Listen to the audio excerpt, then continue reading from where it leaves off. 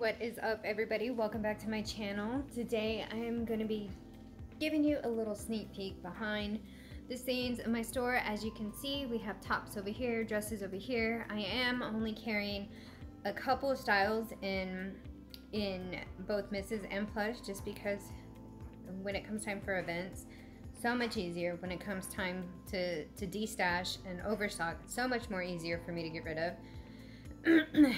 Excuse me, I'm out of breath because I was running back and forth and I just finished eating because I was so hungry because I've been on the go all day. But as you can see back here, here's my 10 by 10 tent. Here is my table that I'm going to use. Here is my big dressing room that I use, a 10 by 10. It does fit under a 10 by 10 tent. Here's my banner that I'm going to use. My girl is over there. You see her? Yeah, she's right there.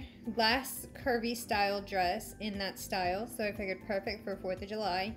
Teas down here, candy in a container, because let me tell you, when it comes to like heat and flies and park and the summer, like the flies are crazy. So I'm not gonna be sitting there, you know, trying to get rid of all the flies.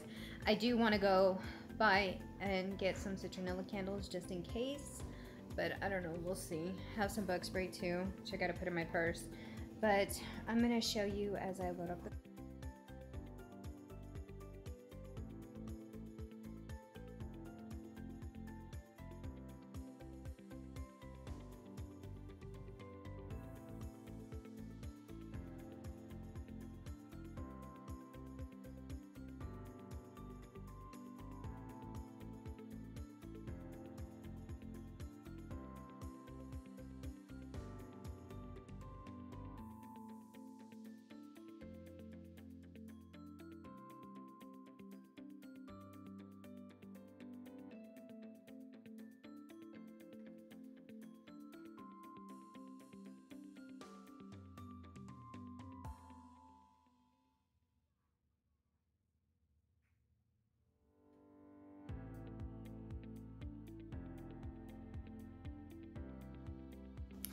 Okay, so now I'm just sitting here and really not wanting to get up because I've been on the go all day. But I still have to steam clothes.